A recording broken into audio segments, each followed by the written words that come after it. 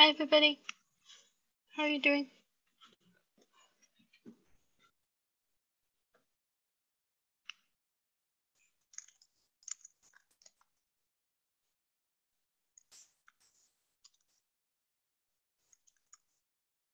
I'm good, thank you. I'm still here at Moreno Valley College. Been here all morning and day. Also Zoom meeting all day. Okay, let's check out the lab for a few minutes and then we'll get started.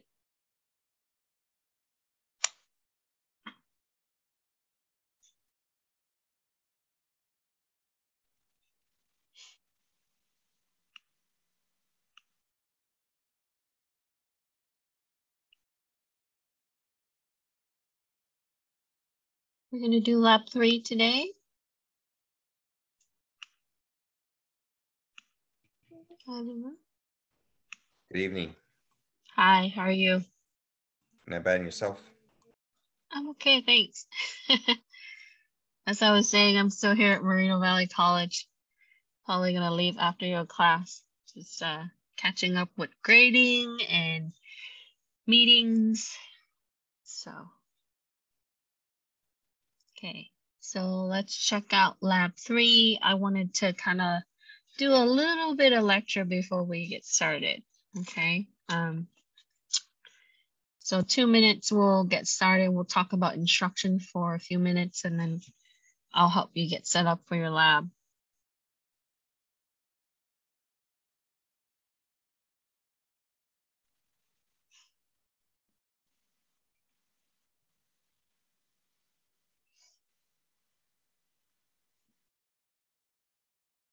Stop sharing. Let me double check my Canvas here. So your assignments have been graded if you have submitted it yesterday. And then if you turn in something today, I'll try to catch up tonight. Okay.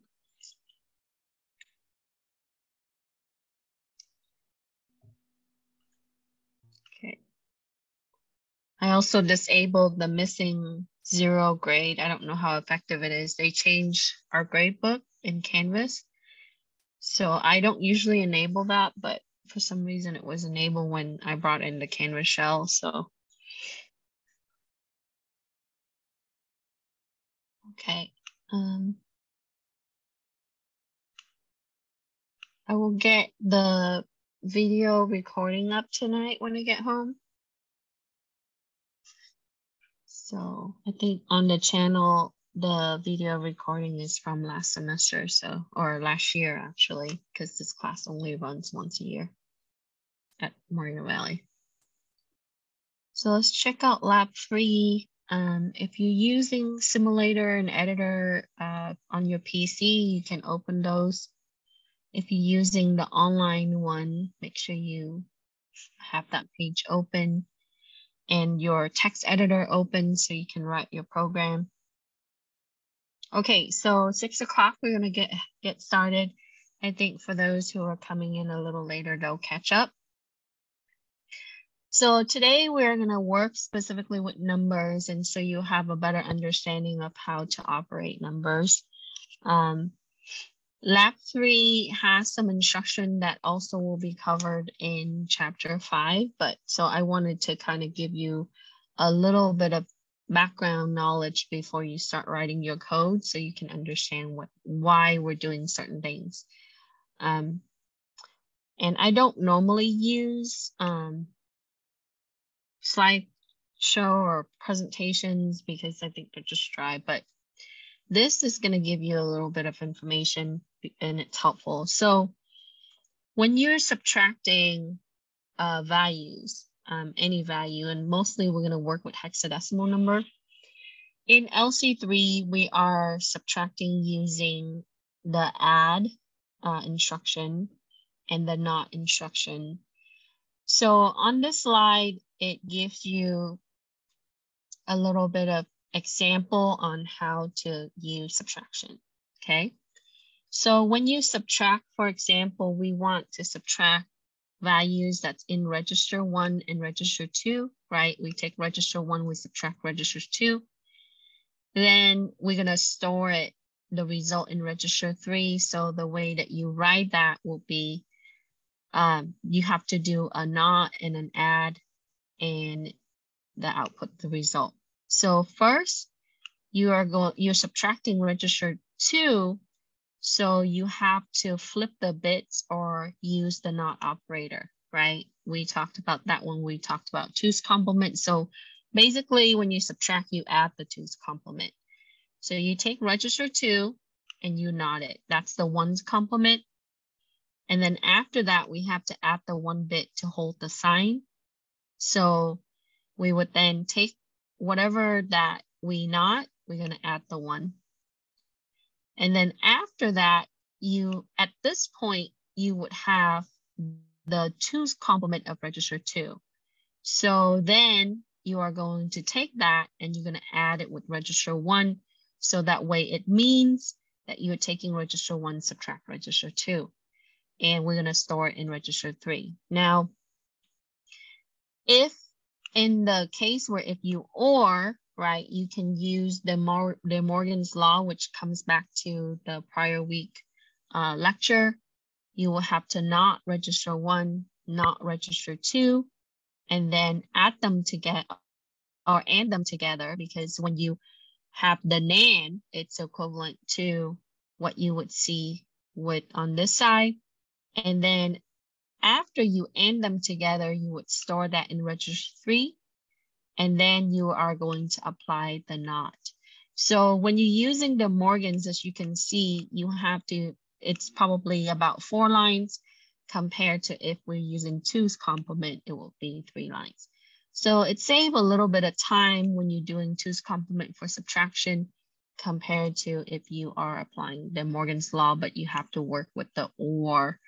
And now, we worked on how to copy register before, and just to recall, right? When you take the register and you add it with 0 and you put it onto a different register, simply that's a way that you can copy value from one register to another. So you simply take that register, add it with 0, and then store it onto another register. That's how you copy. And then when you initialize at 0, you simply AND it with 0. And we see that when we clear it, right? So when I put the comment clear, basically that's the AND. Now today we are going to work with LDI, and LDI is something that was added later on for LC-3. It is a way to move data. So it is part of the data movement instructions. But LDI is a way that we can load indirect mode, and we'll expand on this more next week again, right? As the same to store. So when you load a value to a register, later on in your program, you have to store from that register. So if I take a value and I put it into the register, which is temporary, right? And I do something with that, then later on in my program, I have to be able to bring the calculation and then store it back. So if you do a load, you have to later on store. So when you load, it's going to read the data memory to the register. So it's going to take the data and put it to the register. Now, how is LDI different than the LD? Well, LD is a PC relative mode. So it's going to bring that into the PC. Compared to the LDI, it's not, okay? And I'm gonna give you the diagram that you're gonna see shortly. Same thing with ST compared to STI. So ST is a PC relative mode compared to STI that is indirect mode. So the I stands for indirect. So you basically store it indirectly. And so when you store, what does that mean? You're gonna take the data from the register that you've been calculating and you're gonna put it back into the memory. So when we load, we bring it from the memory to the register. And when we store, we take the data from the register and we put it onto the memory. And in assembly, that's what you normally do is you work directly or indirectly with the memory, depending on your instructions. Last week, we used LEA, which is a PC relative mode, but it does not access memory. So it is slightly different than the other load, right? So LEA stands for load effective address. What it does is it compute the address and it's saved in the register. So it is slightly different than the other one where the other loads actually read the data from the memory and put it onto the register, okay? So now we added the new term PC relative mode. And so this is gonna be for the address of 256 words of the instructions, but for the rest of the memory, we are going to load to a certain address. And again, I will revisit this when we practice a little bit more on how we would use instruction. So when you do an LDI, what does that mean, right? So LDI, the first 4 bits for the opcode, it's going to be 1010, okay? And we talked about the add last time when we met. So when you load, you're going to do an LDI, and in this case, indirect. The next part of your instruction should be the destination where you're loading it to, okay? And then the rest is going to be the PC offset. So when that happens, right, you are going to, instead of bringing it to the PC, like what we normally do with the regular load, right, it's going to pull it from the memory location, okay? And then the address of that is going to go into the MAR, and then the data of that is going to go to the MDR. So when you load, it's going to bring in from the memory location, address is going to go to the MAR, the data is going to go to the MDR, okay? Now the ALU, it's going to be able to use that to be able to put that onto the register, which is your destination. So if I say LDI R0 and the operands, then it's going to take that and put it onto R0. But within the process, you would see that these components are in the works and it's pulling that from the memory, okay? So now it won't copy that to the PC compared to the PC relative mode in the other instructions. Then it's going to be able to copy the address value onto the PC. So it's slightly different, but ultimately when you load, you're moving, right, the data, and you're still going to be able to achieve the same thing. Now think about how you're using memory and how efficient you want to use the memory. That's what's important in how we look at assembly and we write a certain instruction. So I want to give you a little bit of background so that way when you're using an LDI, right, you understand what that's doing. And when you're using an STI, what is it doing? Now, STI is the opposite way, right? So after you compute, you have to take that value from the register and you're going to bring it back into the memory. So when that happens, the data is going to pull from the register file, your R1, R2, R3, etc., and put it onto the MDR, okay? Then the address is going to compute and it's going to put it onto the MER.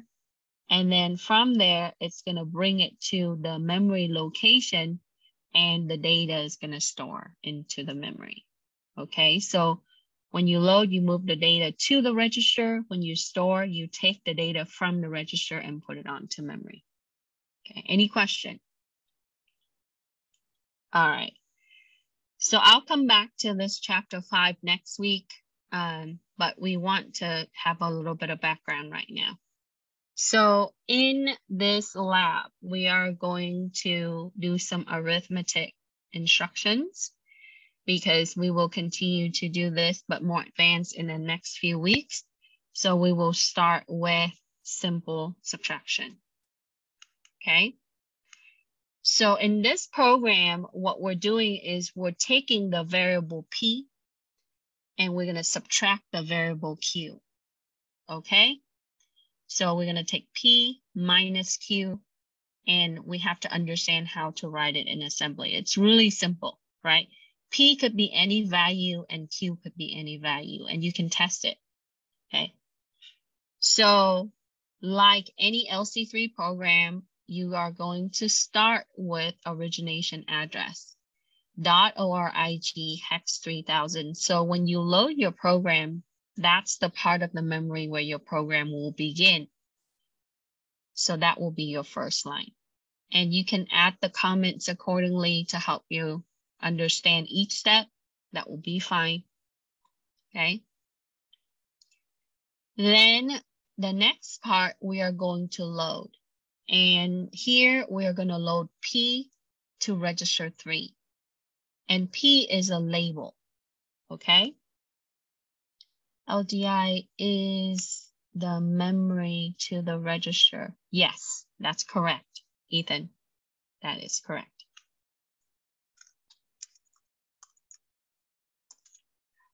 So after we load the label P to register 3, we got to do the same thing to Q. Okay, so we're going to take Q and we're going to load that to register 4. Okay, I cannot use register 3 because I already used it for another label. So 2 separate label, you have to use 2 separate register. Okay, now we are going to fill down here. So we're going to give them the addresses, right? So basically we're associating a label to a memory location, and then we're going to load that onto register 3. So when you set a value for P, let's say that my P is hex 2 and my Q is hex 1, 2 minus 1 should give me a 1, right? But so in that case, it's gonna take that value 2 for P from this address and bring it to the register. And then my hex 1 from the Q address and bring it to the register. And that's how it works. And then after that, after we load, we gotta make Q to be 2's complement because we're subtracting Q. So since Q is loaded to register 4, we have to find the 1's complement, which is where we would take R4, right? Not it, and then put it onto register 2. Now, can I use register 4 again? I sure can. I can. But in this case, I show you here that you can put it onto register 2. So I not R4, I flip the bits in R4, and I put that onto register 2, okay? Then after we have the 1's complement, the next line is to add the 1 to hold the sign. And you can add hex 1 or decimal 1, it's the same, okay? So then because not R4 is in register 2, we would take register 2, add it with the 1, and then put it back into register 2. So at this point, when you add that 1, what you have is the negative Q, okay? After we have the negative Q, then we're gonna take the negative Q, add it with the P. So negative Q added with P, and then put the result on register 1. So if I have P is 2 and Q is 1, right? When it subtracts, it should have a 1 on register 1. But I'm not done. I have to bring the result. Remember, register is temporary. If you leave it there, nothing's going to happen, right? So you have to take that value from the register and put it back into the memory. So that way, if you do want to output, then you have to put it into 0 and then convert it and so on. We're not outputting on console this time. we're just gonna have the result from register 1 and then store it to a label.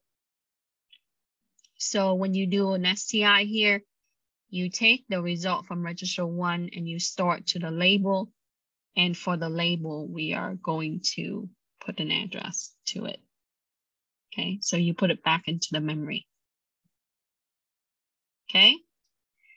And then after that, this is your data section. You're going to fill the P, and you can use addresses that are, you can do 3100, 30, but not too far down, like I said before. So P, we're going to fill it at 3120.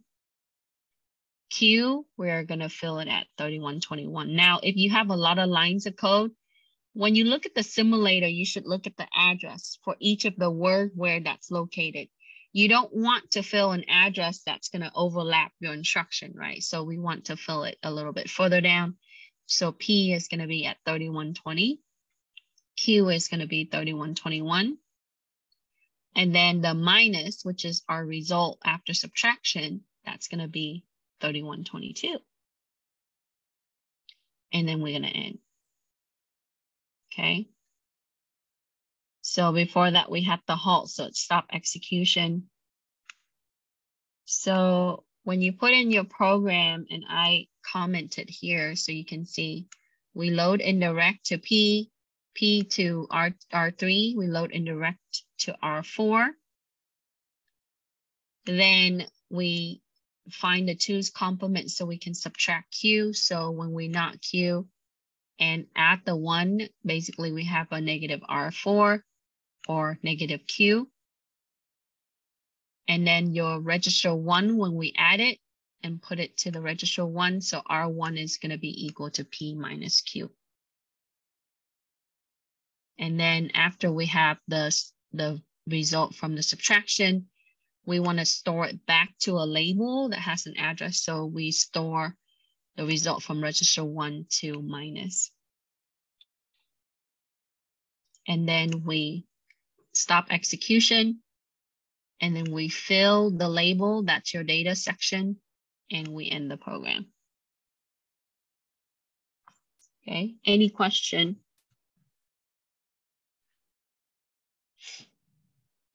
I have a good question, Professor. Where the add section, the #1, is that a literal 1 we're adding? It is a decimal 1. Oh, the decimal you can one. use, yeah, so here I can use a decimal 1 or a hex 1, right? Recommended you use hex, but either way, it's still okay. Because a decimal 1 is equivalent to a hex 1.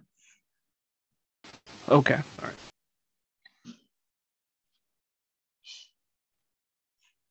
Other questions? So if you're using an online simulator, right, use text editor, write out your program, save it as a .asm file. And then you're going to upload that .asm file when you assemble. And then when you run, right, you can use the same web page there. But you have to assemble before you run. And for those of you who are using the application, right, after we write out these lines, we're going to go File, Save As, and I simply save it as lab3ex1, or you can refer to the lab. It asks you to save it as a certain file name. Doesn't really matter. I see a chat question. Okay, no problem. So we would save it as a .asm. Make sure we do that because it's assembly. And then after we saved it, we're going to assemble it. You can click this ASM button or translate assemble. So when it assembles, it's going to give you the object file, which is what you need to simulate.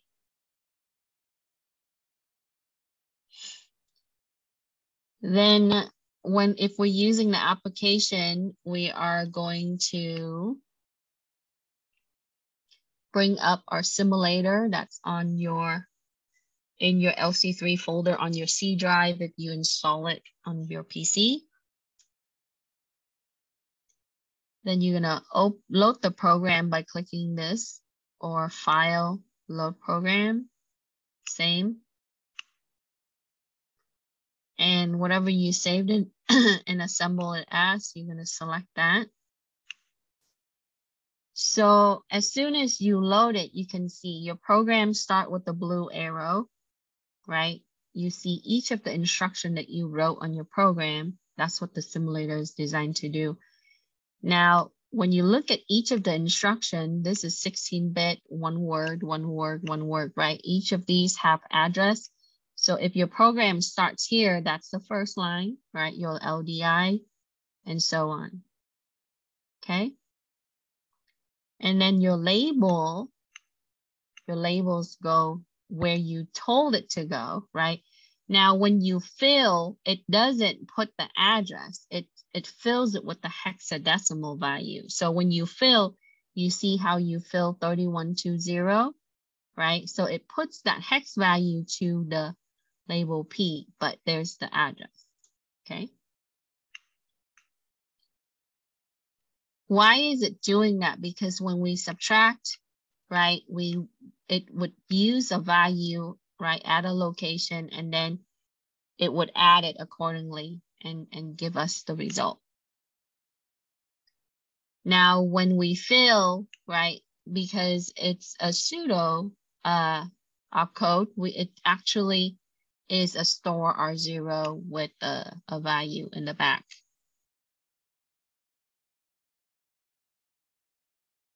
All right. So once we have this program loaded, you are going to run. Okay. Now, since I'm not outputting anything, how do I know this is correct, right? So there are features on the simulator for you to set value, okay? Now, so let's go back. I'm gonna rewind a little bit. Let me reinitialize the machine, reload this. So before you run, if you wanna test your program, you need to set the value. So let's say that I want to make P hex 4. And I want to make Q hex 2, right? 4 minus 2. So what I'm going to do is I am going to click this button called set value, or you can click simulate set value, same thing, okay? And I know that for Q, you see how that's the location, right? So right now it is at 3121. So when I take this value, subtract the other one, right? That's one difference. But I can also put in a specific value that I want to fill. Okay. So let's say I do a Q is 2, I said. Okay. And then P is 4.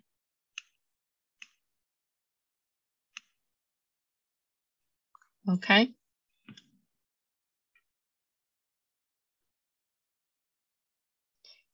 So as it leaves your program, right, there was a return instructions because it finished out, right? You're always going to have a -1 with the R1.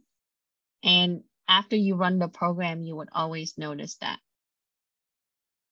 Okay.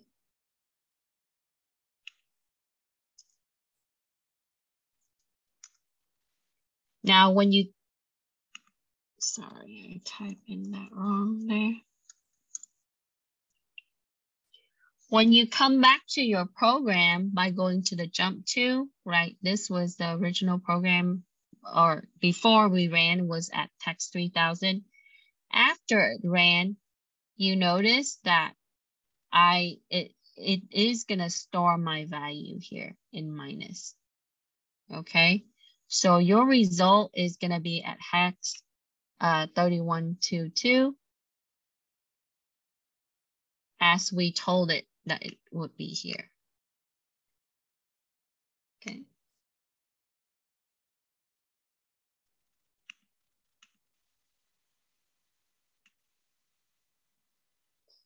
So here's the lab. I want you to screenshot your code and your simulator after the program is ran. In the result, if we don't set this, let me reload mine and run it. Let me check. Okay, it ran fine. And we're going to jump back to 3000. Okay. If you don't set any value, right, this is how your program ran. It fills it at 3120, like we told it. It fills this at 3121. And then for the minus, it's going to be 3122. Now this -1, because the PC is already executed all your instructions, it's going to move back 1. So that way it's done with your program. There's no more instruction left. Okay. Now on the lab, it asks you, why is the LDI instruction used to load the values P and Q? Because the P is filled at a certain value, right? 3120, and the Q is filled with hex 3121. We have to bring the data in from the memory to the register to operate, because only the register can operate. And then why do we store out at the end? Well, the result is from the register, which is register 1. We have to put it back into the memory so we can access it later. Okay? Because if you don't, right, all of this is either clear out or go away. So register doesn't hold permanent values. So when you load, you store. If you start out with store, you load at the end. And we will have that practice as well. Don't worry about setting value right now. Next lab, we're going to do that. So I want you to be a little bit more familiar with like how to fill and how to use your memory addresses and label. So what register was used to store the result, right? When you read the program, you should see it. At the end, we store it from register 1. Where am I supposed to save this? The program, you save it to any folder you want, okay? If you have a folder on your desktop for this class, you can save it there. So for me, right, I saved my program to my desktop folder called CIS-11.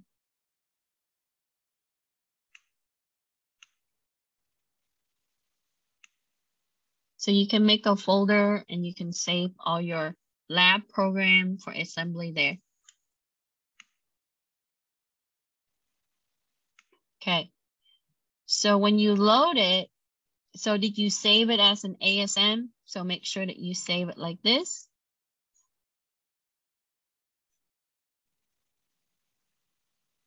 Okay. So that means that you're not looking at the right location. So if you save it accordingly, when you load your program, right, you're going to go to that folder. See how I have a folder called Lab3 Spring 21, right? Because I modified the lab since before. So I just make sure that I click the arrow down and go to the right folder. So if you save it to like a folder on your desktop, click on your desktop and find that folder. Okay. Or if you put it on your C drive, so make sure that you find it, because if you don't find it, that just, okay. So it should be, oh, did you assemble it? So if you didn't assemble it, that's why it's not showing up. Okay. So make sure that when you work with the editor, So file save as, right? And I'm gonna save it as this. Make sure I'm in the right folder. Click save. Then I'm gonna assemble. Click ASM. Okay, so assemble. Okay, make sure we have no errors. And then you are gonna take the simulator and then load it. Find the program that was assembled. Click open and then run.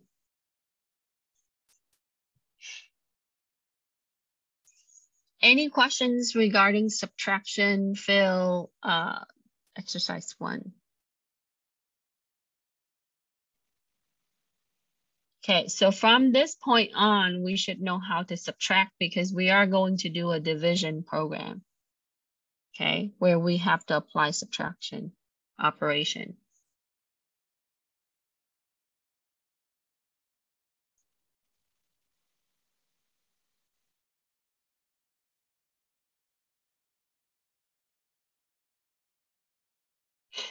Okay, so pay attention to how the program flow, right? Which register is storing the result, how you're able to subtract.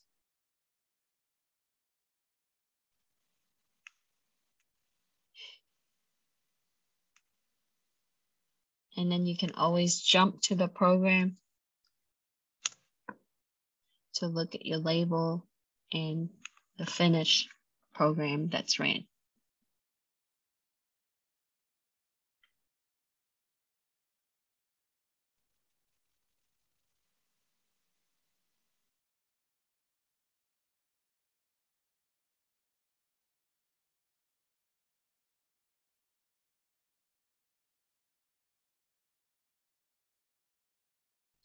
I think I typed the comment here wrong. That should be a Q.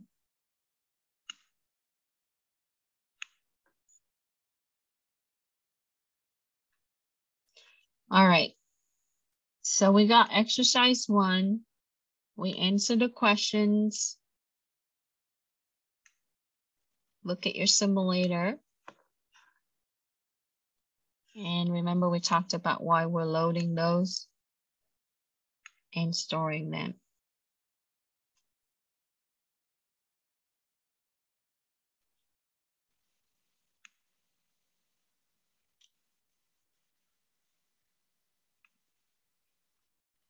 So Tyler asked, so when P and Q are added, once the program ends, the result anywhere to be seen is gone.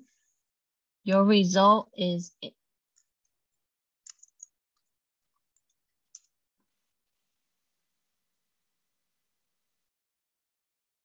it stores back to the memory. So when I look at the program, Tyler, right? This is my program after it ran. My results here, it stores back into the memory.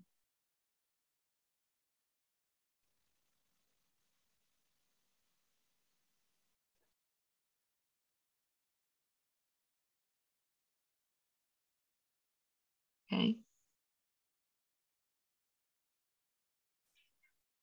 So we can also take the calculator and remember that we initialize, we fill these, right? The P is 3120.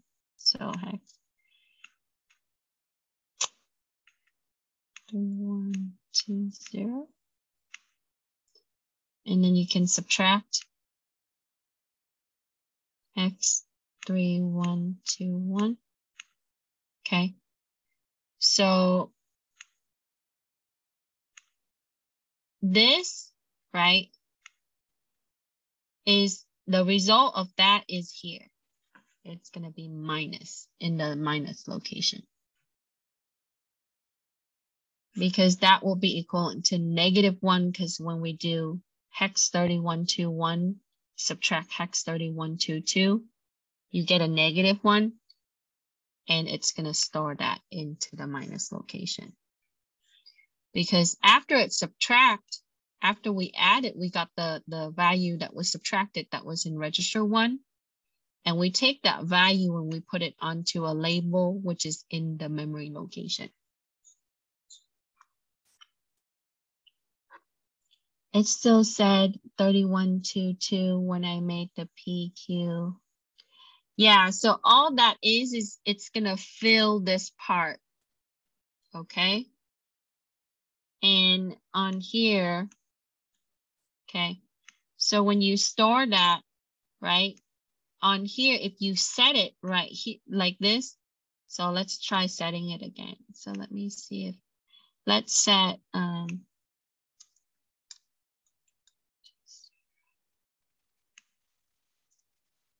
X2. Let me reload it. Hold on 1 second. You're gonna load it.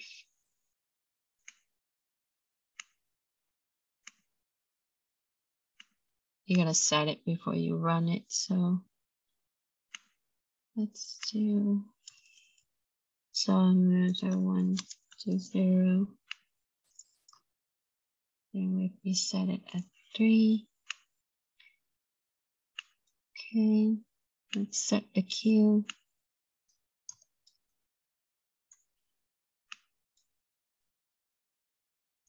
Subtract 1, you should get a 2.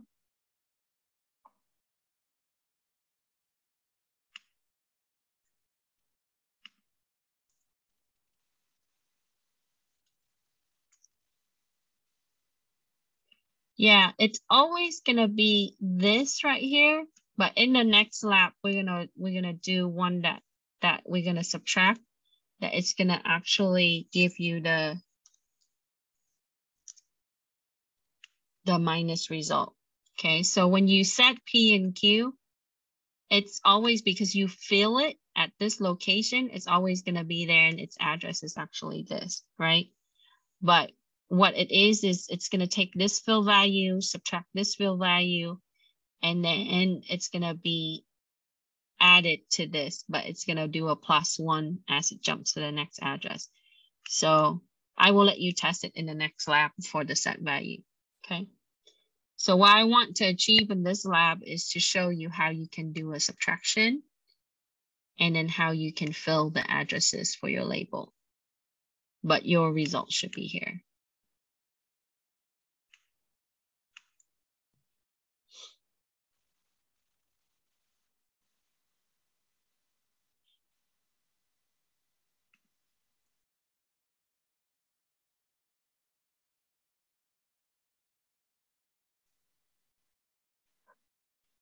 So earlier, you saw that I took 3, I subtract 1, right?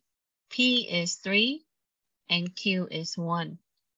And as I ran the program, that's my result. It's gonna put it on the value that you fill for the address, hex 3122. See that, Tyler? So if you jump to the actual fill as an address, you will find it. You will find your result. And we will work more on this.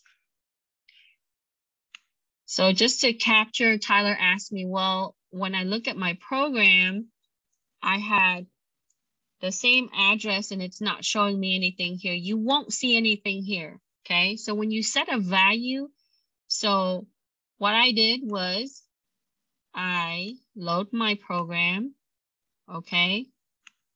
I set a value before I run. So I set the value. Notice that my P is 3120, so location, hex 3120, and this is how you can test.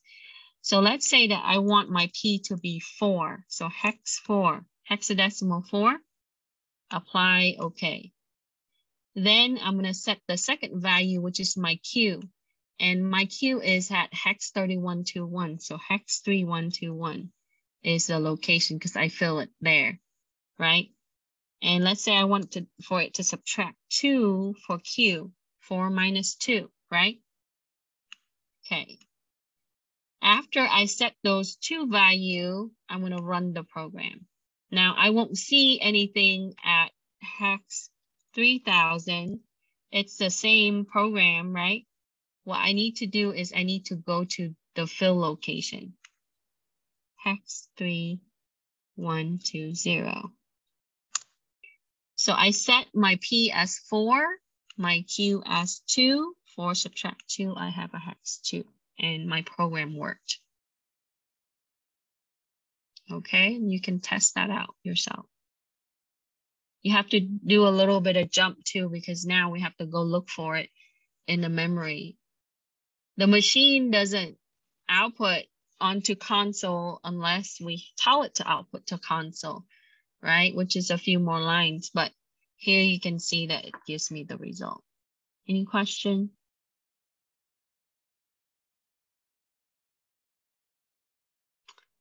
Okay, so now let's go back to our lab.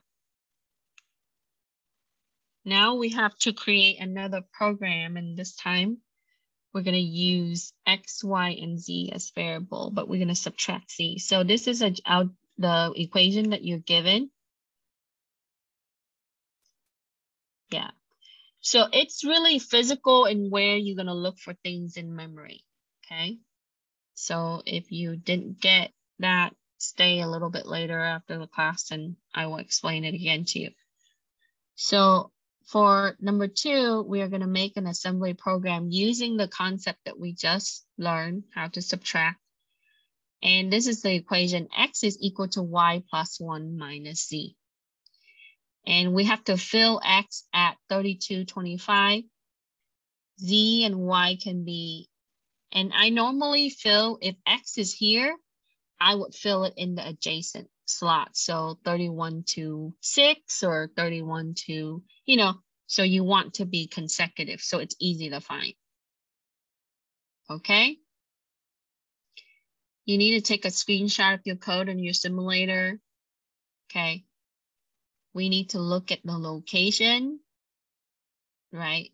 Looking at your SD and LST and so on. So I didn't give you the code for this, but I'm going to walk you through that here. Okay. I think you guys can see my.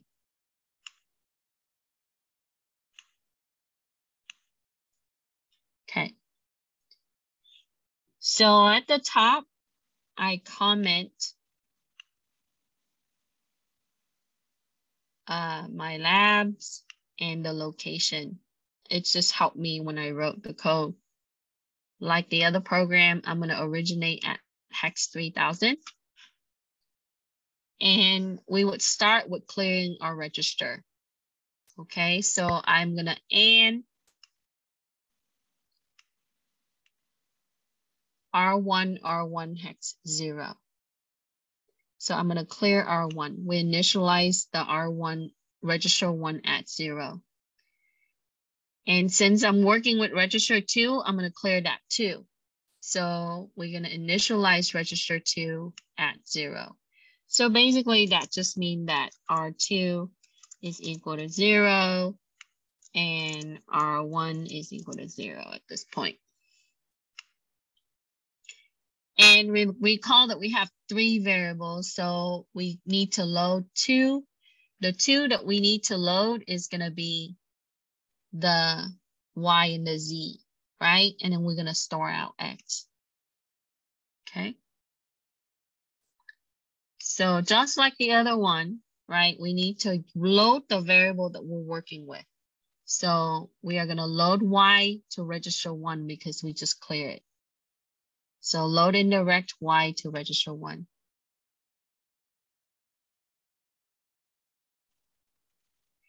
Now, I need to operate Y plus 1. After I load Y, I have to add it with the 1.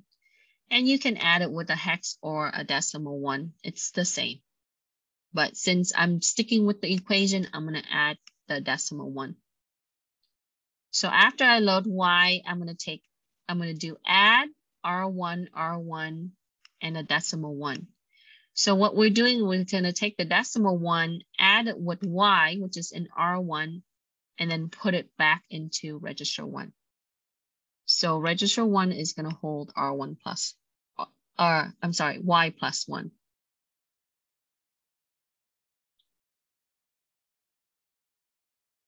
Anybody got that? Any question?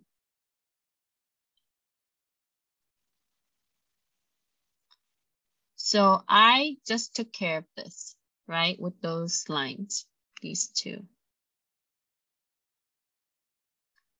Then next, we gotta manage the Z.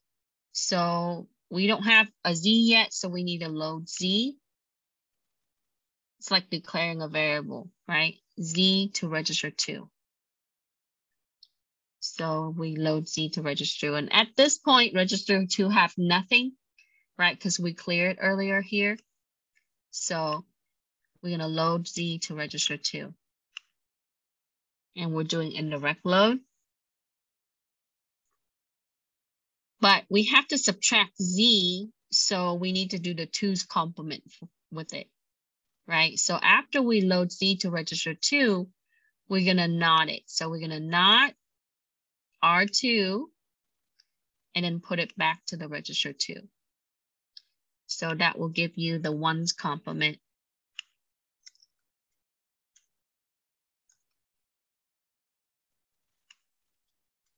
And then after you have the 1's complement, you are going to take register 2, which has the NOT value, and then add it with the 1. So register 2 plus 1, because the 1 holds the sign, and put it back into register 2. So by this point, your register 2 has negative Z.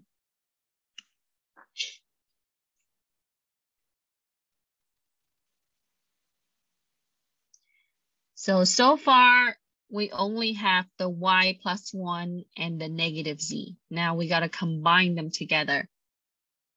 Okay. So the next line, we're going to take our register 1, which is the Y plus 1, add it with register 2, which is negative Z, to give you the result in register 2. So here, your register 2 is Y plus 1 minus Z.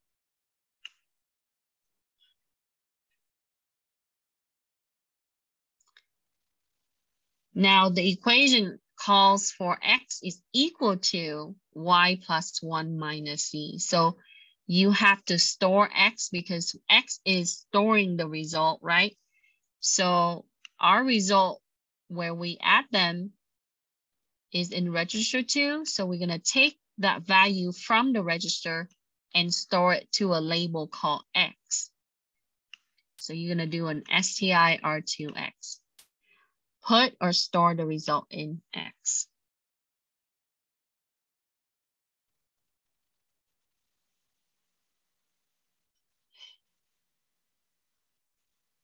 I want to get away from using pseudo instruction there, so store result in X is good.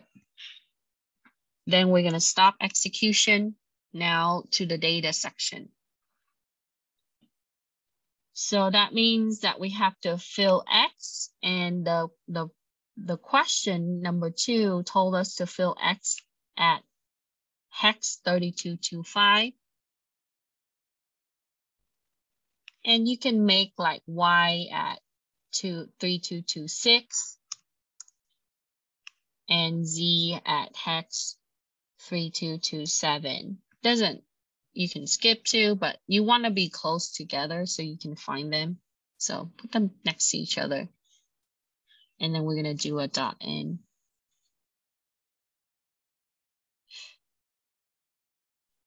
So after I have done this, I'm going to go ahead and click save as, right? And we're going to call it lab 3 exercise 2.asm. Make sure put it in the right folder. And then we are going to assemble. Make sure we don't have any errors. If you have any errors, just check your code. If you're missing a comma or something, it's going to throw an error.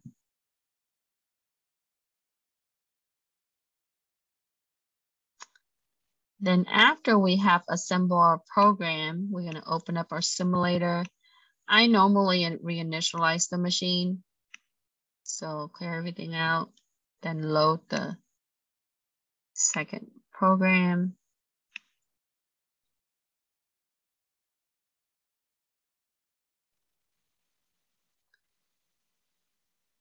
And if you want to test values, right, you can set it, just go set it like at the location that you fill, and then give it a value that you want. Okay, so if I wanted to set Y, I would go to the value that I fill, 226, and then, you know, give it a value, hex 5 or whatever.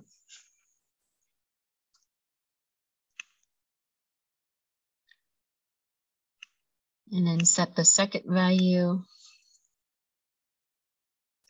7.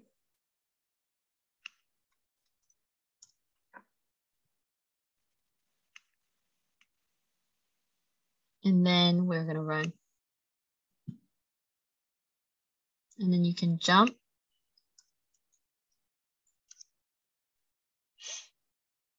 Now, since we fill later on further down, you can jump to that.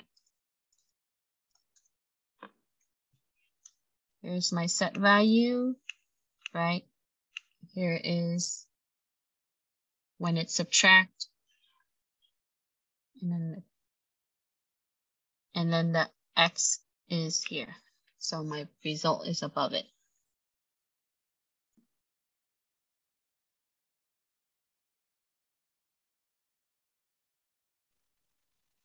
Any question?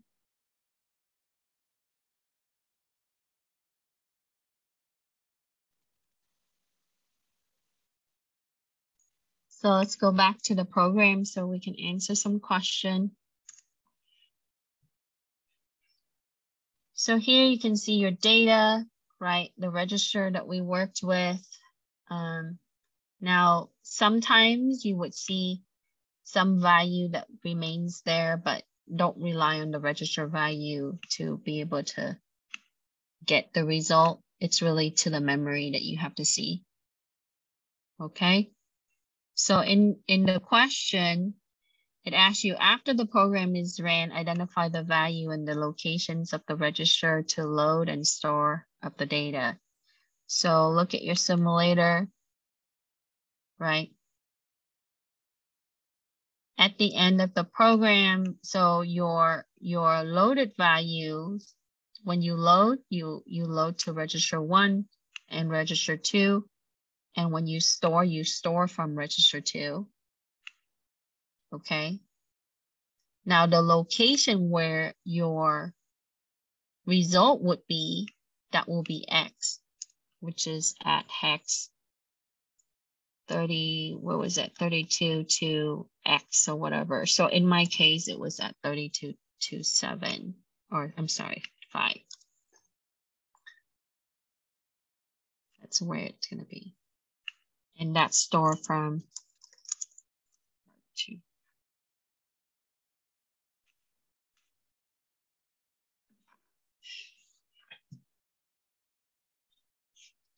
And then when you load it at load to R1,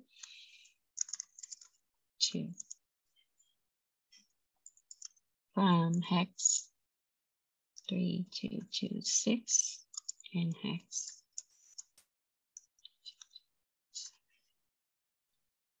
So if I look at my code, it shows that, right? My Y and my Z is what I fill.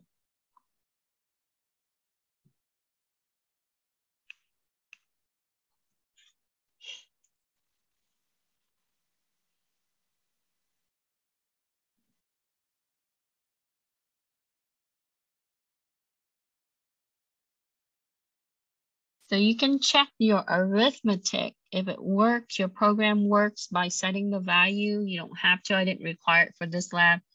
We'll do in the next lab, we'll do some of that. But for those of you who want to know, like, oh, did this program work? Yeah, you can set the value like I showed you before you run it. And the way you use the location is your fill value. in your program.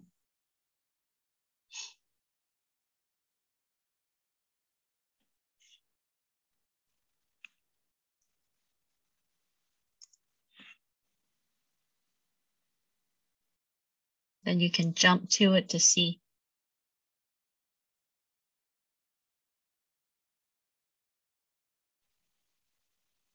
Question?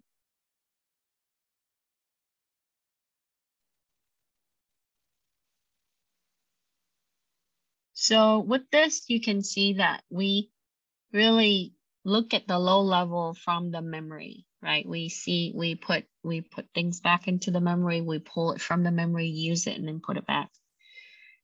Now, sometimes you would store from the memory and then you would, or sometimes you would restore. We would work on that when we do recursion. Because in recursion, you have to store and restore. Okay, any question with 2?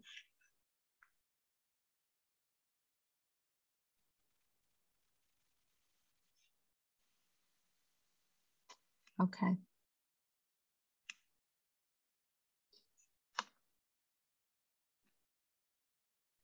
So after we tackle 2, 3 is a piece of cake. It's just more variables and the equation is just a little longer, right? But it's still just adding and subtracting. So really simple. So doing this, you can start seeing, okay, I should work inside out because just like math, right? You want to handle what's inside the parentheses first and then work its way out and then store it back into T. And it already gave you the location here. Okay. So I am going to open my next one.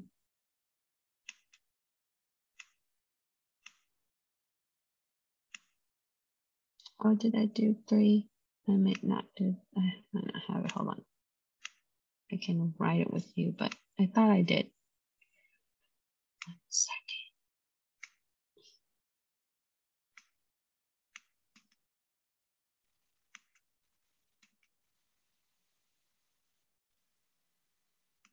I wrote it in Word so they could see. I remember doing this. Okay, let me zoom in a little bit, okay?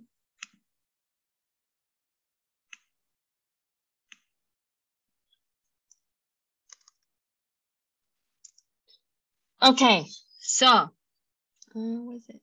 Well, maybe not. This is exercise 4. I'll do it with you right now for 3. Okay, so what we need to do is we need to do a few things for our program, right? Let me copy this.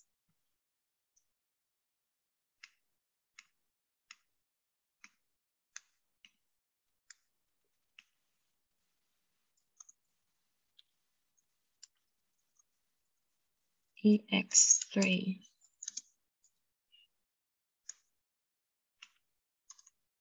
Okay, so what I normally do is I would start with .org, right?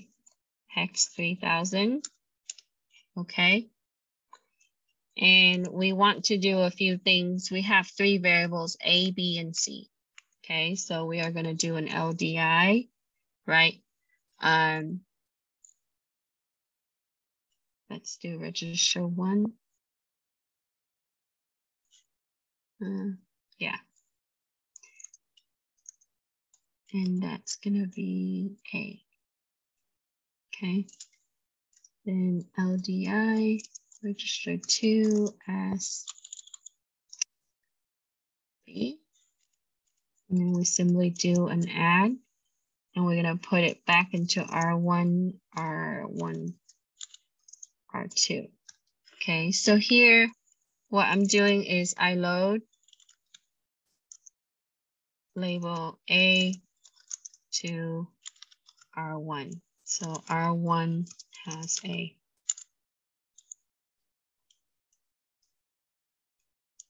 And for the next one, same thing. I load label B to R2.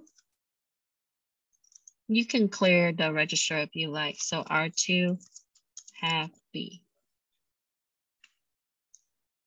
Then here is where I would have R1 is equal to R is A plus B. And that was because we have to handle this right here, right? So that one's easy, okay? Then the next one, we're gonna take this and then we're gonna handle this, okay? So now we can load R3 with C.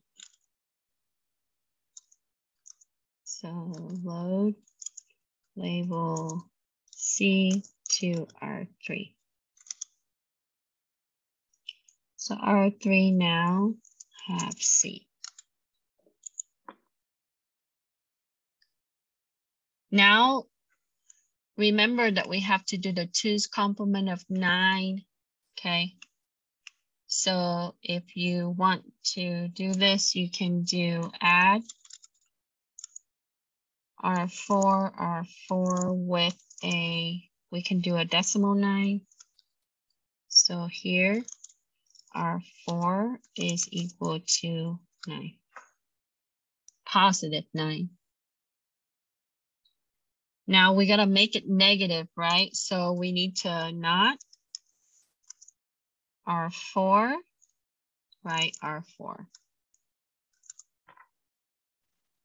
So here we would have the 1's complement of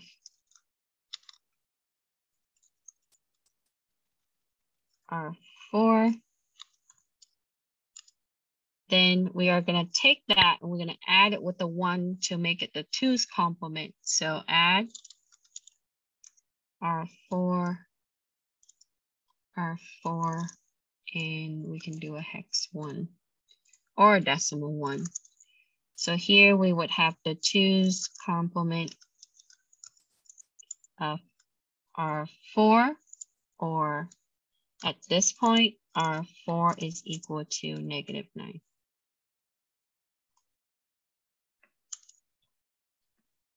So we're not done, right? We got the negative 9 and we got C and we gotta put them together. So next we are gonna do an add.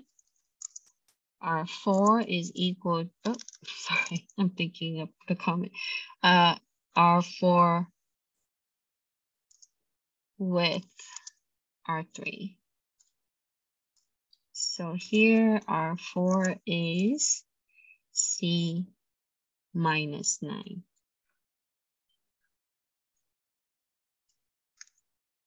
Put the parentheses. So are we okay with this? Any question? Now, so now we have 2 P's, the C minus 9 and the A plus B. Okay, now we got to put them together. So we are going to do an add, and I can use R4 since it's last used. We're going to take R1 and add it, R4 and add it with R1 and put it back into R4. So R4 is equal to A plus B plus C minus 9. Now, after we combine everything and have the complete equation, right, we're going to store it to T. So here is where you're going to do an STI, right, R4 with T.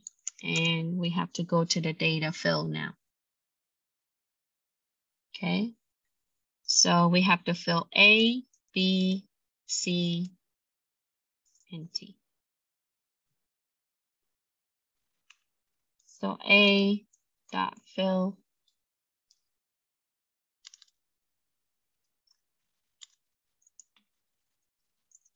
hex, what was it?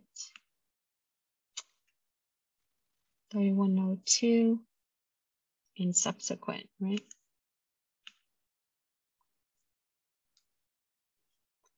And B dot fill hex 3103 and C dot fill hex 3104. And then lastly, your fill for T hex 3105. And I forgot to halt here. And then we can't forget the dot N. And we're done. Let me see. I'll save as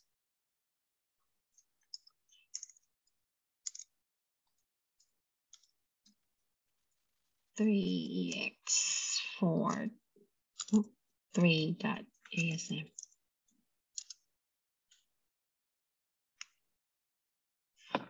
No error. We're good.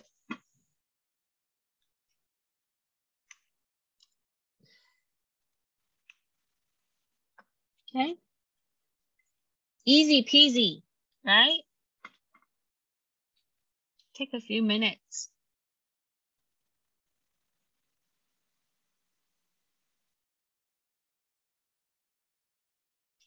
So once I have it saved and assembled, I open up my simulator, right? I'm gonna reinitialize, open up EX3, run, or set value and run.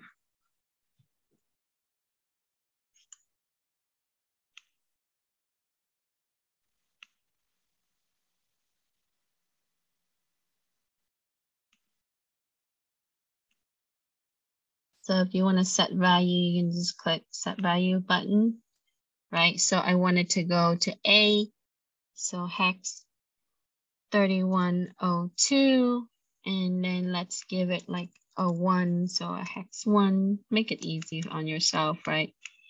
And then for the next one, set it at the next location for B, and we can make it a 2. And then on the next one is C, you can set it at 4. And so let's make this a 9. And then okay. And then we run and we jump to.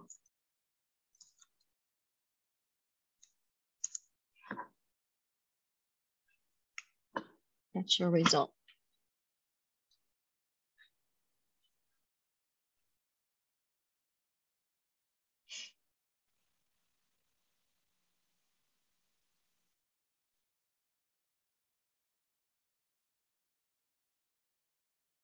Any question?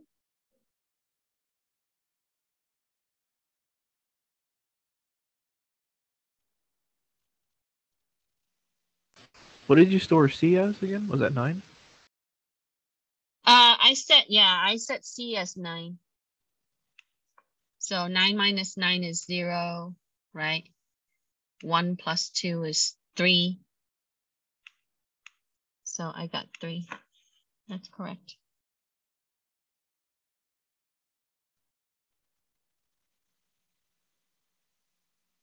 Yeah, so it's store out from register 4 to T, and T holds 3. So take a look at your simulator and answer the second question after you screenshot.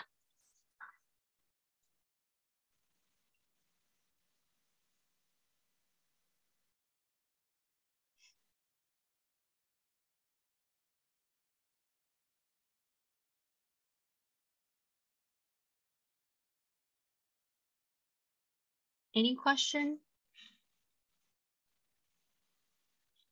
All right, we have some time to tackle the big program. Actually, no, we have to do number 4 and then the number 5, so we have time. Any question on this? After you get a hang of it, it gets easier, okay? So I know it's only been a few weeks in, but you can practice. You should practice. Okay, so determine the location for T. We already, it should be the fill location for T. When you fill it with this, right, your T is here. That's where you're gonna go on your simulator to see it. See, 3105, that's my result. I said A is 1, B is 2, and C is 9. 9 minus 9 is 0, 1 plus 2 is 3.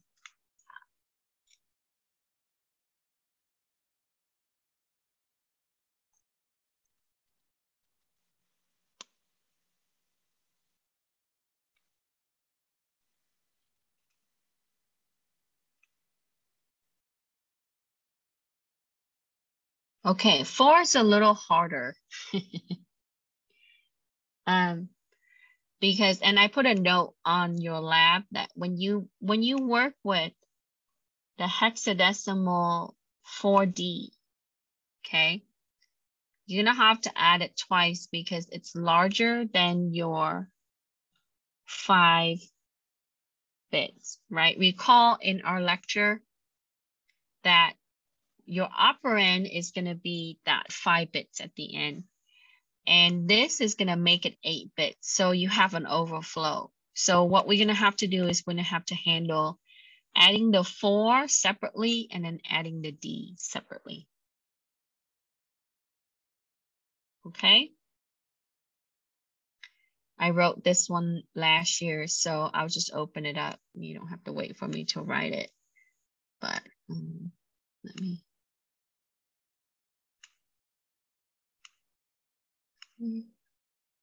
Open.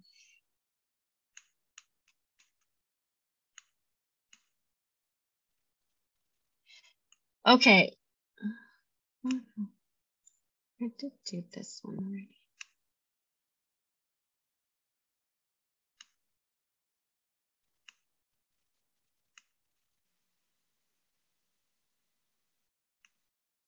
Sorry, I changed some stuff since then, but let me get the right one open for you.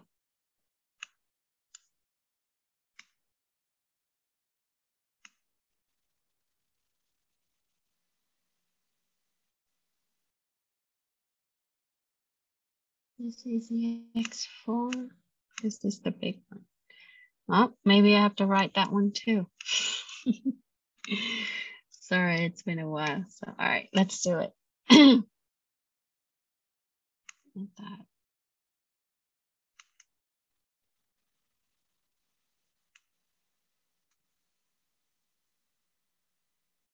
Yeah, I did do this one in Word instead, but here. I'll go through this and so you can see and I can put this into the editor and we can build it.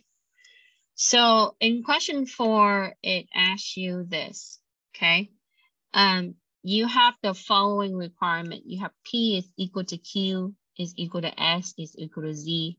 And Z, you're gonna take that, you're gonna plus it, you're gonna add it with hex 4D. Okay, so that's really easy because all you have to do is work on this and then copy this to X to S to Q to P. Okay, very easy. It's actually easier than the other one. All right, so now let's come back to the program.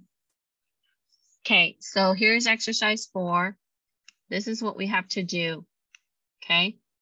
So we're gonna start our program with the address, right? Origination address, hex 3000. And on this one, I use a regular load instead of the LDI. I load P to register 0. So load label P to register 0. Then on the next step, I load Q, so that's here. I load Q on the next one to register 1.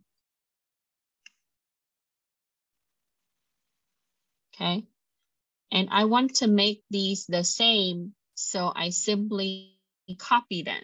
I do an add R1, R0 with the decimal 0 or hex 0. You can do a hex 0 here, it's the same. So when you do that, you basically copy, right, P to R1. So that will be making it equal. So you would do an add R1, R0 with the hex 0. So at register 1, you would have P, which is equal to Q.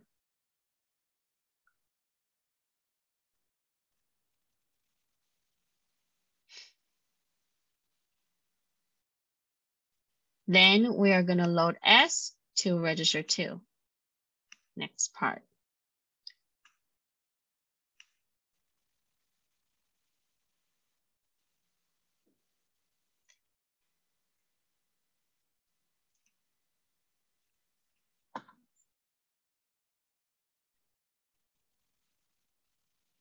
Okay. Then after we have S's at register 2, we would do the same thing to copy, just like the last one. You can use decimal or hex. So then we're going to add, right, the register 1, which has P, and which is equal to Q, with the 0, you're going to add that with the 0, and so you copy it to register 2. So R2 is P equal to Q equal to S.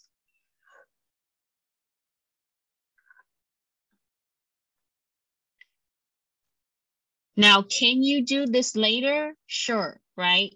Some students, I've seen this done where they handle the Z first and then they just copy it to the rest, and that's fine. I just decided to go from left to right, so it's easy for me to tackle that equation. So next, we're going to handle the Z. So we are going to load Z to register 3, the label Z.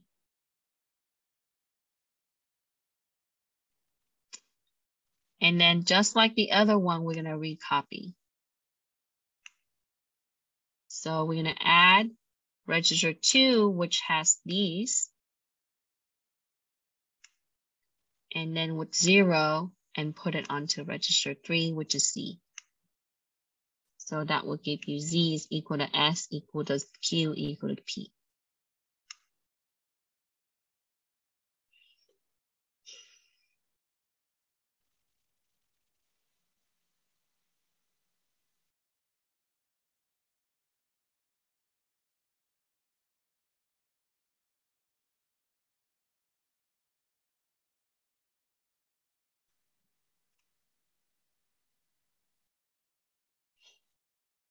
So if you decided to add 4 and D at this point, you can do it 2 times.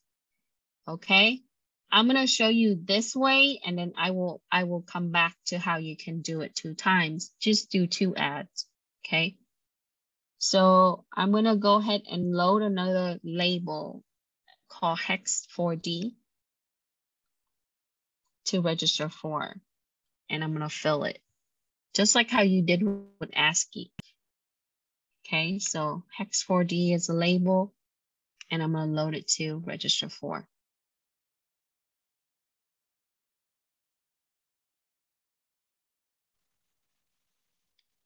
And here is where we're going to combine it.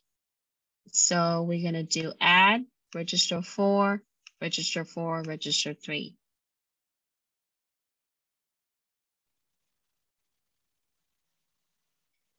Now we cannot have it out here, so we're going to do a halt. Because if you want an out there, you have to take this and copy it to register 0 and then out. Okay. Now, instead of using these 2, what can I do? Right? Here, if I have the Z already, okay, I'm going to highlight this. That's one option. Okay. Now, the downside of this is if you output, it's only going to show 1 digit, because this, when you add, there's only 5 bits, and this is 8 bits right here. So you need to make sure that you extend it so that way it will fit. But you can also add it this way. You can do an add R3, R3 with a hex 4. So at this point, it will be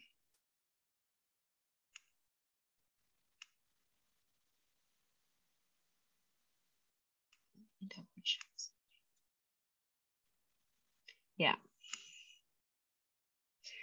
So at this point, that will be a R3 is equal to Z plus 4, hex 4.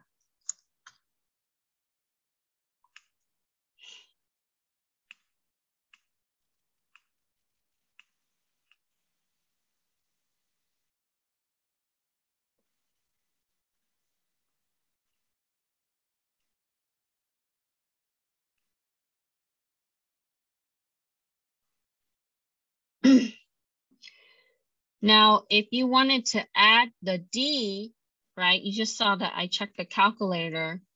So if you add the 4 already, you cannot just add the D, right? You have to add the hex 49 to it to make it a 4D, okay? Because it has 2 digits. So if you just add like 4 plus D, that's only 11, okay?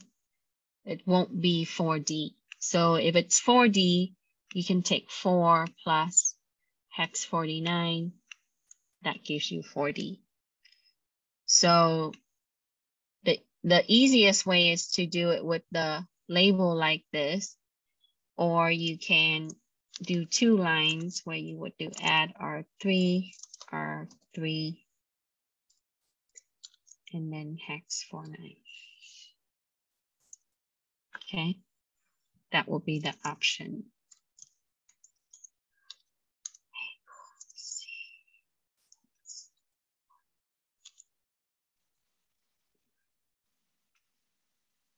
Okay.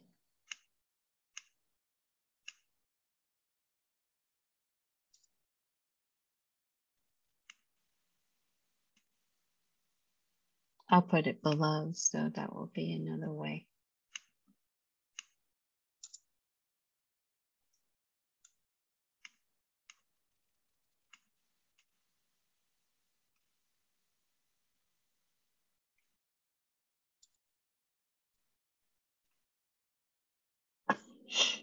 Okay, so that's one way, and that's another way. So a lot of the students, they understand having the fill and then put a value to it because it's a hex value.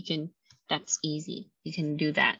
But if you choose to use the arithmetic way, you have to add it 2 times or even 3 times in some cases where you have to fit it, because when you add it with only, it won't fill the 2 digits. So if 49 is too large, it throws an error, then you have to reduce it down where you have to take 2 numbers separately. Okay. I think you have to make it 3 times even, but do it this way. So when we're gonna fill P at 3002, we're gonna fill Q, or you can even do like this.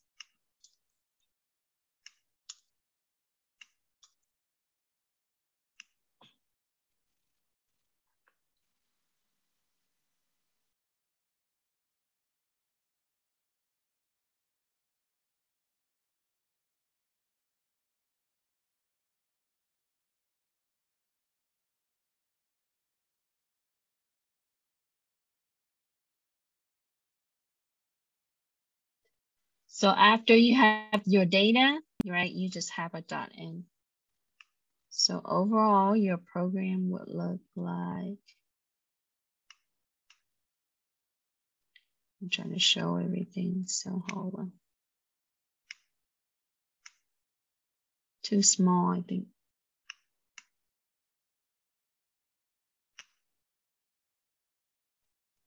like that. Let me see if I can increase the size.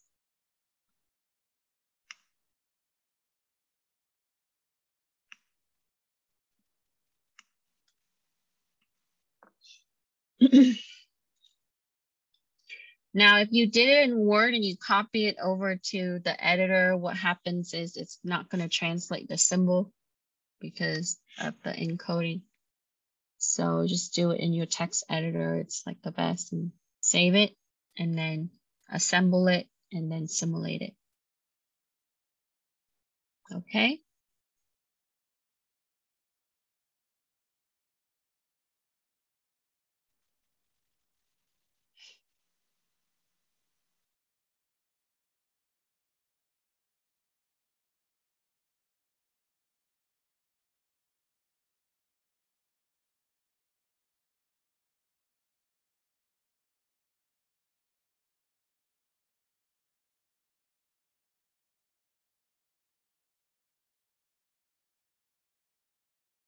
Question.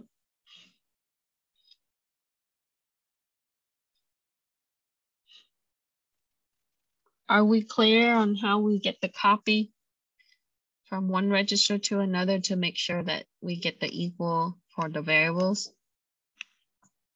Okay, you just add it with the 0, anything, or I'm sorry, you add it with the 0. When you add it with the 0, it's the same. And this one we didn't clear register. So if you like to write and clear register first, that's fine. That's good.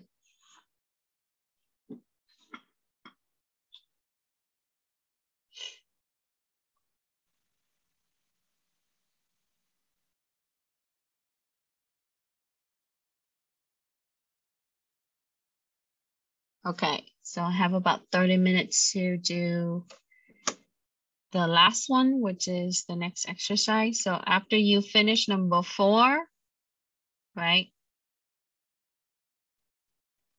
Simulate it.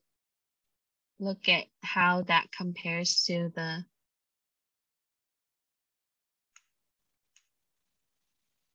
addresses and execution. You can test it with the value if you want, or multiple values.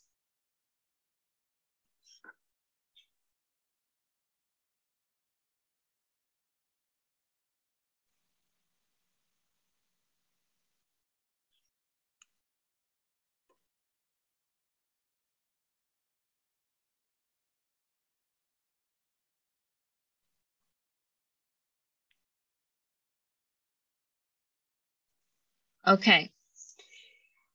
So in this next exercise, we're going to talk about branching because we are going to do conditional statement in this. I think I touched on it in the lecture briefly.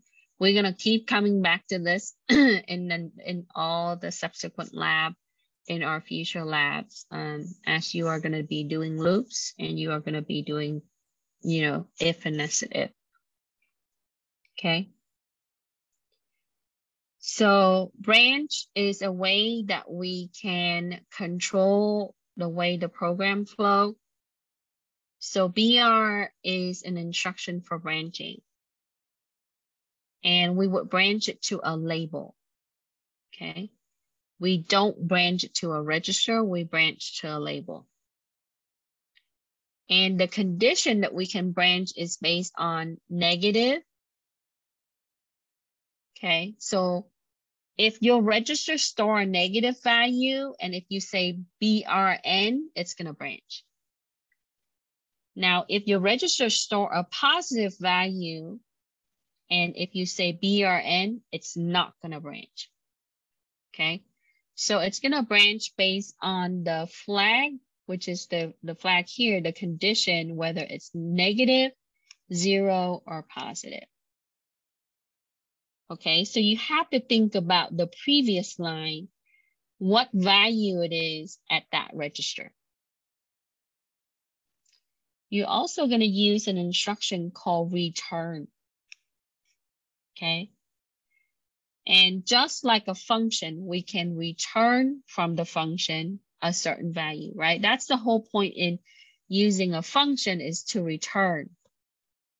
So you can have a function to calculate sum and return, right? So we apply the same concept here. You are going to return, and for that subroutine, and think of subroutine as a function, and it's going to use register 7. Register 7, that's the last register in the group. So that's going to be your base address. The value in register 7, that's going to be the base address. So when you return, it's really equivalent to jump to R7, okay?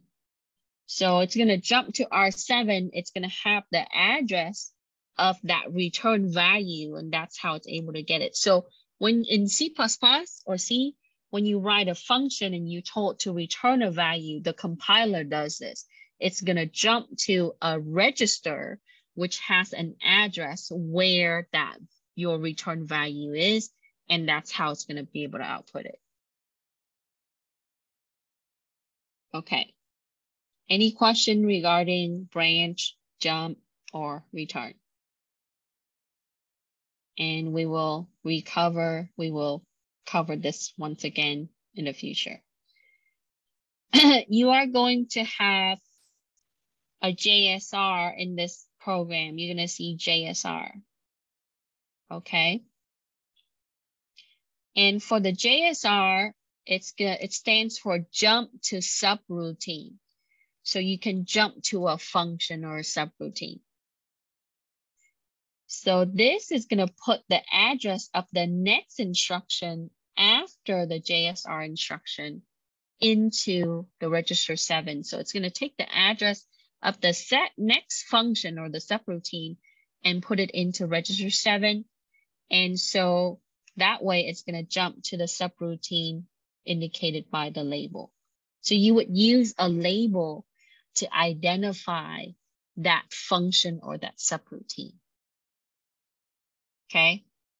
Now the difference between jump, right, and jump to subroutine in assembly is different than what you see in goto in C and C++, because goto doesn't have where that's coming from. It doesn't have the addresses. So on the later version of C++, they did away with goto. Okay, so we don't use goto anymore because, you know, goto can let you send your to a certain part of the code, but it's not a good practice. But on the low level, if you jump, right, you can go to that section and it ties to a label, and that label is tied to a memory address. So it knows where it's going and where it's coming from. And that's important to know. So in the case when we branch, if your value in the previous line, like R1, right, R1, R2 here, if you add, and if R1 is negative, okay, it's going to branch, like I said. Okay. All right, so let's read this code. Okay. So this program is really to compare.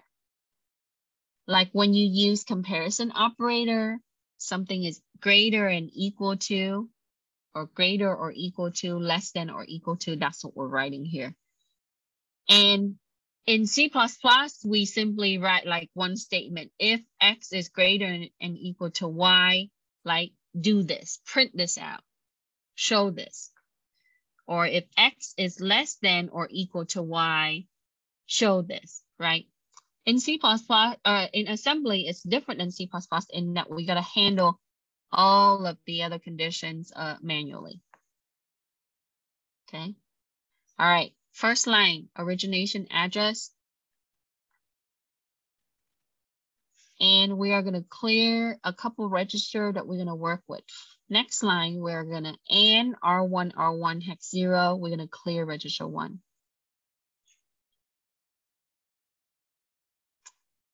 And then the following line, the same thing, but we're clearing register 2. We're going to work with the label called reset.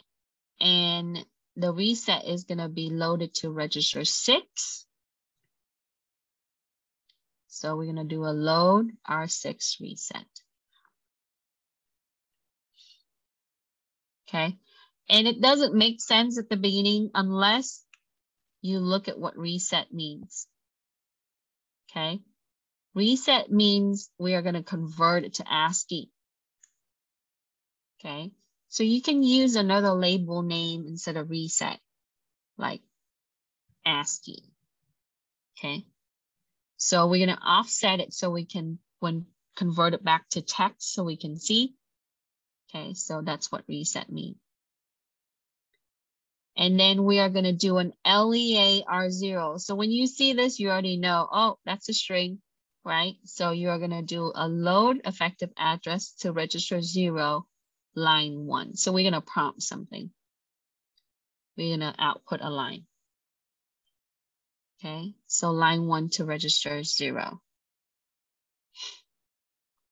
Since we load effective address, right below that, we're going to puts. I use puts here, and just like the first lab, right? I don't use out. Out's only going to give you 1 character. So we want to put for the string. And this program is going to ask the user to enter a value and put a character. So the next line is going to prompt. It's going to get the get C. So it's going to wait for the character to be input. Okay. And we want to show the user what they just entered. So we're going to out. And you see here the difference between the two. Out is going to only show 1 character. Now, as they enter that value, you got to take that value and move it because we need another value. Okay. So as they input that so for the get C, it's going to put it on register 0. We're going to take that and we're going to add it with the R6 because we got to convert text to ASCII and put it on register 1. So we convert ASCII text to number and put it on register 1. And we're going to prompt the user to enter a second number. So we're going to do an LEA R0 line 2. Okay. And as we load effective address, we can output that. So puts show line 2 on console. And after we prompt the user to enter the second value, we are going to use a get C to obtain that value. Read the input character. And we're going to show them what they enter. Then we're going to move and convert it, right? So we're going to add R0, which is the input value, with the ASCII offset.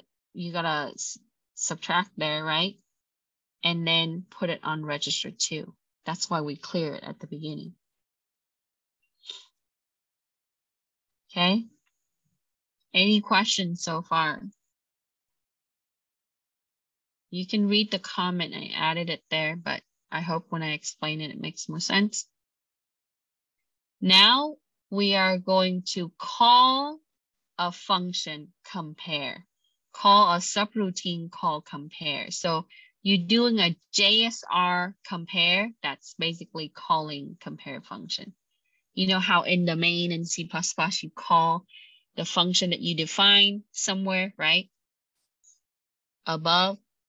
Well, here you are gonna jump to the compare label, which has the function definition. And we're gonna halt here. So now, after we call the function, then we have to define what it is. Okay.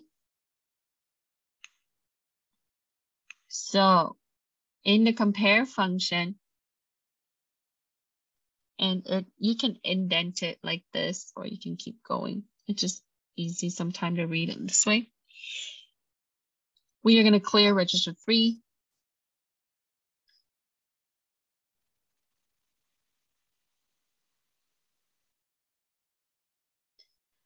And we need to subtract or treat a negative value, okay? Because ultimately what we want is we want this to be, oh, I didn't comment it. We want it to be where it can compare for a negative or a positive value, okay? So if it's subtracting its negative value, then it's less. If it's positive value, then it's more, right? So if I take 1 minus 2, I get a negative value, I would have a less than. If I take 1 minus 0 and I have a positive value, then I have a greater than. Okay. So I take 2 of the input that the user entered, and then I want to compare the value. Okay, so I have to do a subtract. So after we clear the register, we're going to do the 2's complement so we can subtract. I would not the register 2. Where did that come from? Well, register 2 was the second input. And after I not the register 2, I would add it with the 1 to make it a 2's complement. So it becomes, right, negative value in register 2. Then I can add it with register 1 to subtract.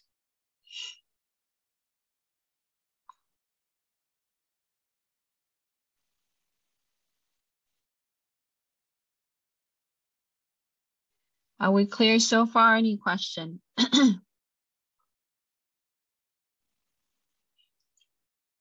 So after I have the 2's complement for register 2, I would take that and add it with register 1. So basically I take the first input, subtract the second input, and put the result on register 3. Right?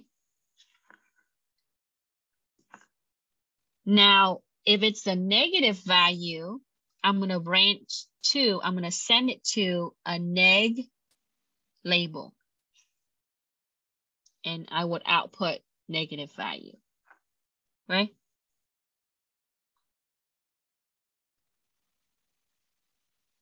So I would branch it when it's negative. That means it's less, okay? The first input is less than the second input. Okay, now I need to copy the result to register 3. Why do I need to do that? Because I have to check for another condition that it's greater than, so it's positive. Because if I don't, it's not going to be able to check for the next branch. Okay. So here is where we put it back to register 3. So that way we can check for if it's the first input is greater than the second input by branching positive.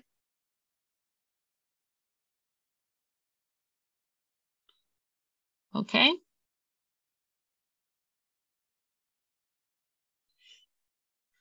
So if it's positive, then I'm going to send it to the pos label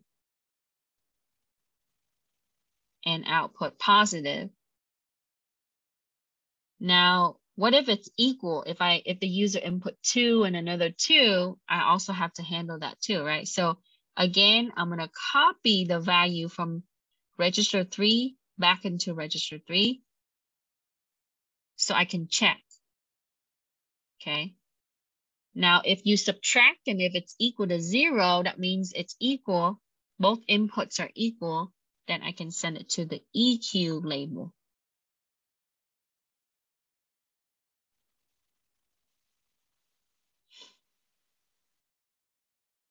Okay. Then we are going to clear register 5 under the EQ, right? After the EQ, we're going to clear register 5. And we're going to add the first input with register 5 so we can return.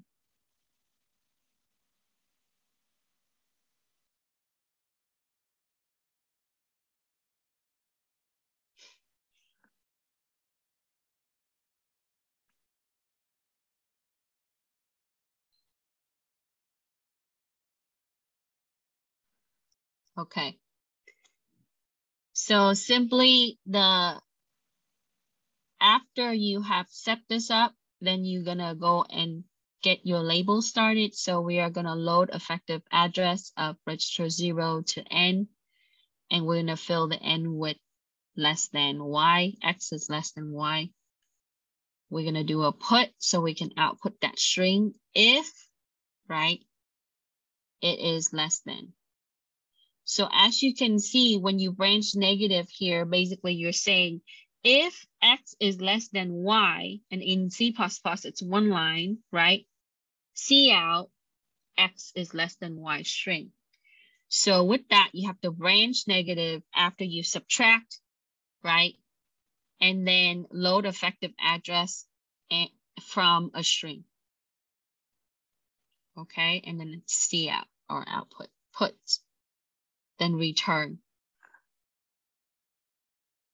For the positive value, that's like saying if X is greater than Y, C out, X is greater than Y string. So we would have pos, LEA R0P, puts, return.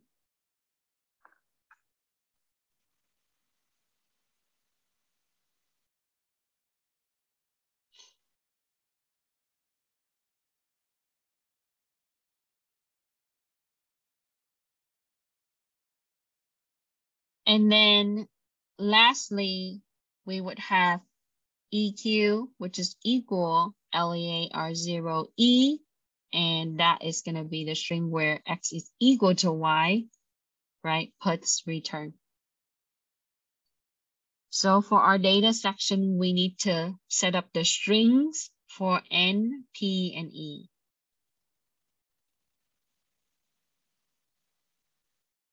And then we're gonna fill the reset because the reset is gonna be your ASCII. As they input, it's text, so you gotta ASCII convert it.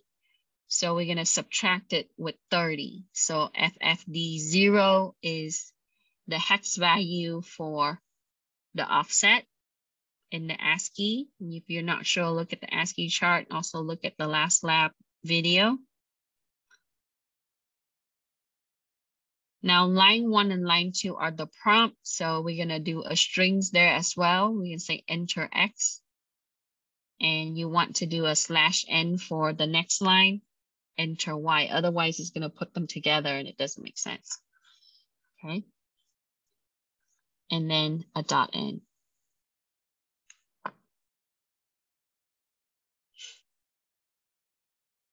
So the way that you test the program, you can use the console to do this.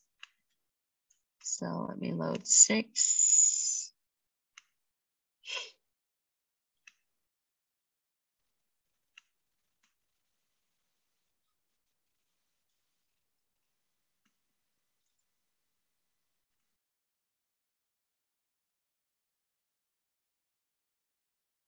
And then you save your file. Okay. And then you assemble. And then you are going to simulate. So let's reinitialize the machine, load the program.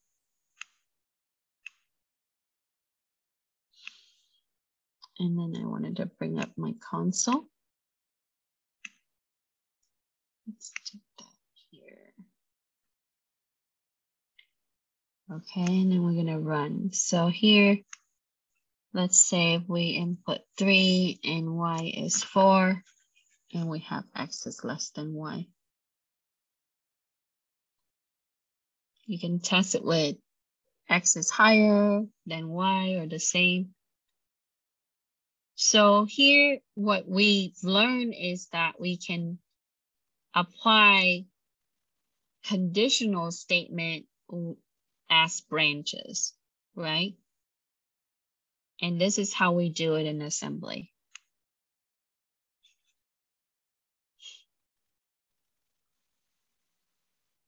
Now, this is infinitely running, as you can see, right? So if you want to stop it, you can click, you can click the X stop running. So can this program be improved? Sure can. But with this, you learn to write a function, and we use label for that. And we're going to jump to that label and we define the function there. But in assembly, we call the function at the beginning.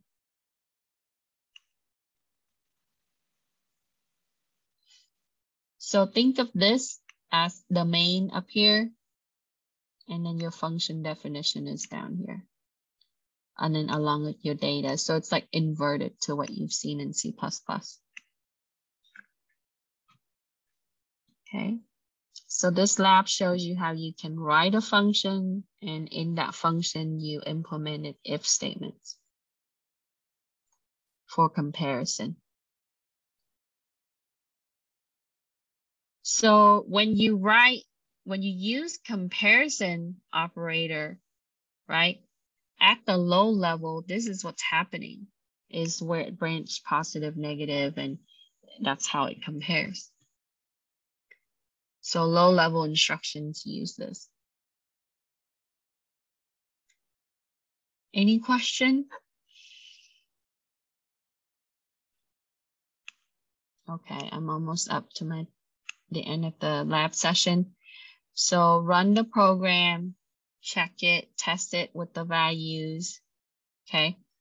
How would you improve this program? So think about how, right? One area we can improve because it's infinitely running, right? So probably can clean it up a little bit.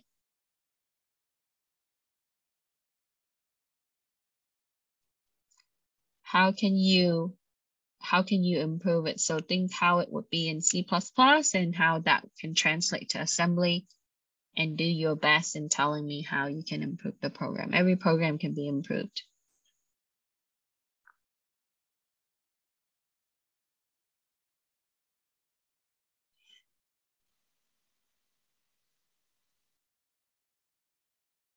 Any question?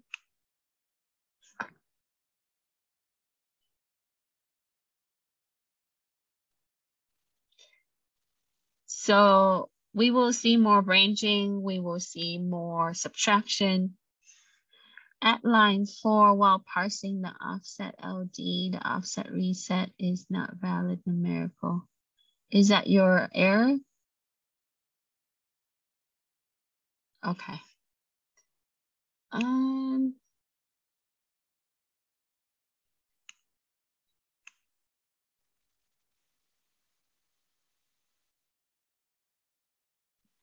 Did you put this in? It's XXFD0. Did you have a typo? Did you put an O instead of a 0?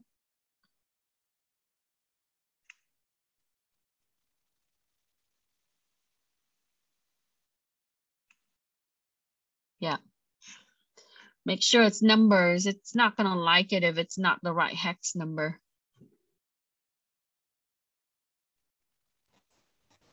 Professor, can you run the program again? I don't think we get the same results.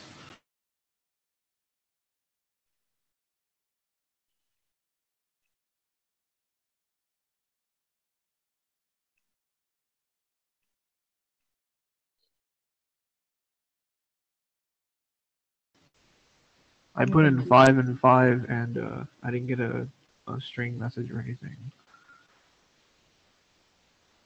Yeah, I'm not getting the is equal to. So that means that you need to go and fix your EQ and your branch 0. I completely skipped the EQ section. I didn't see that.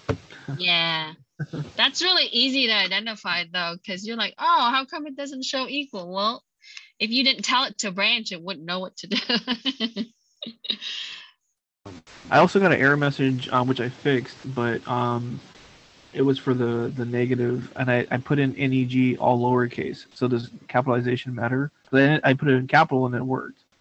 Yeah, so some stuff is it matters. Like I recommend using, like, I've seen it done in some lower cases, but use the capital, because I think the label, the way that the simulator works is it requires that, but not always in all assembly language, right?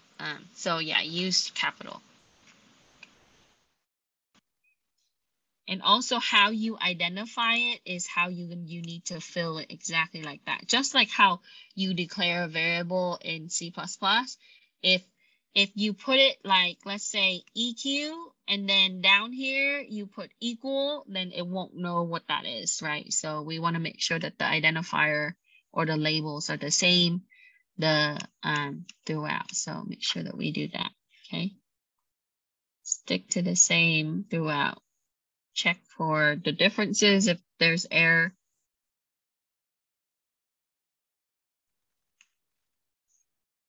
Have all the past program been running infinitely? If not, why is this one infinite?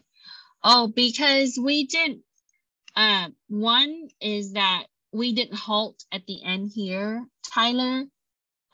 In the past, we actually had the halt execution at the end of our operation, but you notice that when we branch and return, the only time that we halt was like this right here, but when it branched and returned, it still didn't end some of the execution. So this one doesn't. So it's kind of like we actually have a while loop, and then inside it we nested the if. But you will see how we can actually use a while loop in the next few labs. So we can make it better where we would halt after it returns each time. But with that, we have to go back to some of our condition and check. So that's a flaw with this one, is that I wanted to keep reusing register 3. So I didn't want to like halt after it branches each time, but it should. Okay. Yeah. Professor, when we make updates to the file, do we need to reassemble? Reassemble and yeah, resave and reassemble. Anytime you resave, you have to reassemble. Okay. Yeah. So in C++, we edit the program, you have to save and rerun the program, right? Same thing. So when we reassemble, we just set up for the system to, just like how we set up the compiler for it to build the program. So yeah, we gotta reassemble. Yep. All right. If we are finished, please put your name into the chat. Make sure that we get all the, let me stop share and stop recording. Make sure we have all